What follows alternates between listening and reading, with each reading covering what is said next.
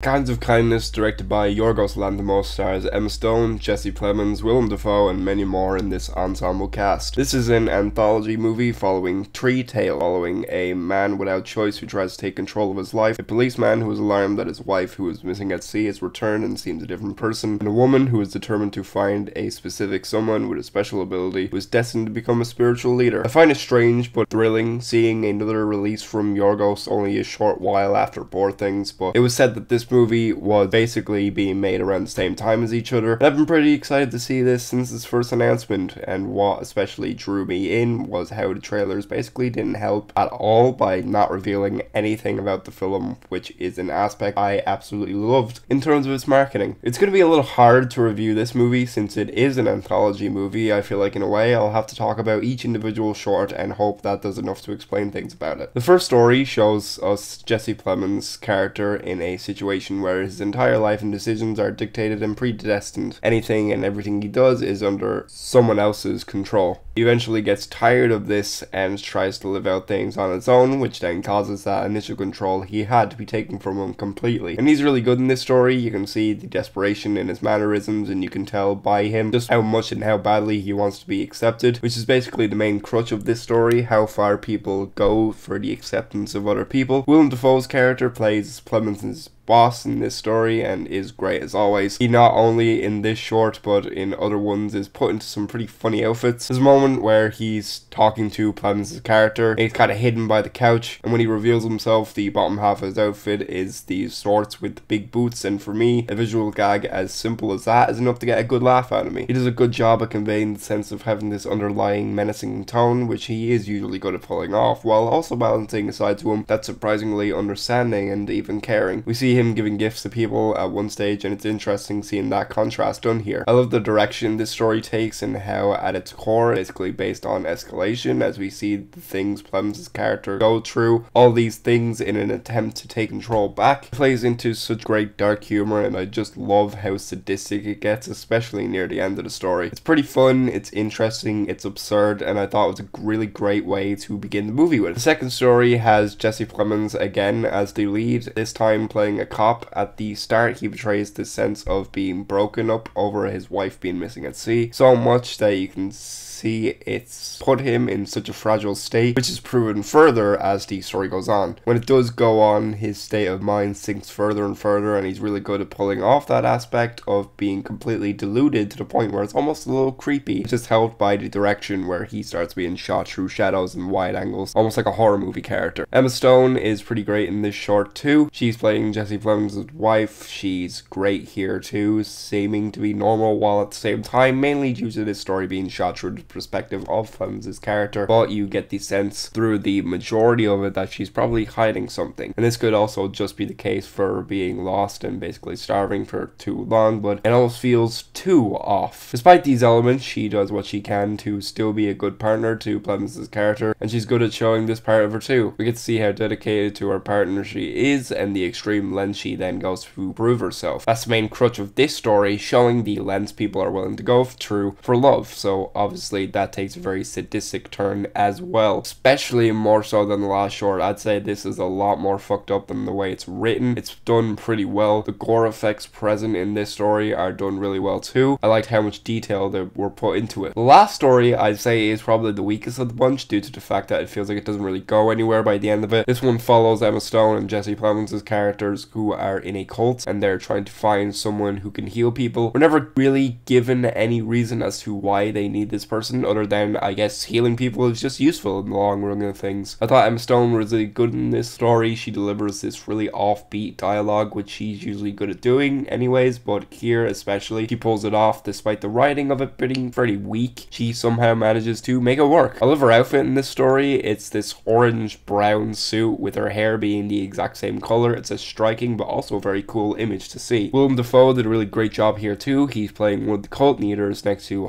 Chau's character being the other other one. They're always putting him in these youthful clothes, which is always pretty funny to see. He shows off his caring side again in this story, caring for all the members in his cult. You get this feeling as to why people were probably easily persuaded by him. The story really only hinges on its performances. I can't even really make out what the meaning was to it and how it ties into the other two, but maybe that's because I'm just stupid. For the whole movie, everything about it, I thought the cinematography was great. It's a really visually appealing film to look at. There's so many great standout shots that were always really nice to look at as well. The score in this movie was such a highlight too. It's very haunting and in the most nice way possible, very Greek sounding, which obviously for Yorgos makes sense. It's very operatic and gives the scenes these ominous feelings, even more ominous than they already would be. It evokes the feelings he gave off in Killing of a Sacred Deer, whenever certain tracks in this score would play. Each story has their own version of the score, and I thought that was a pretty cool detail. Overall, I had a really fun time with this film. I was lucky enough to see it in gorgeous 35mm and it looked beautiful. The quality was just fantastic. While it might not be something I'll get to experience often, I think seeing a movie on film will definitely be my preferred choice, and this was a decent movie to start with. There's so much going on in this film, but by the end of the last story kicks in,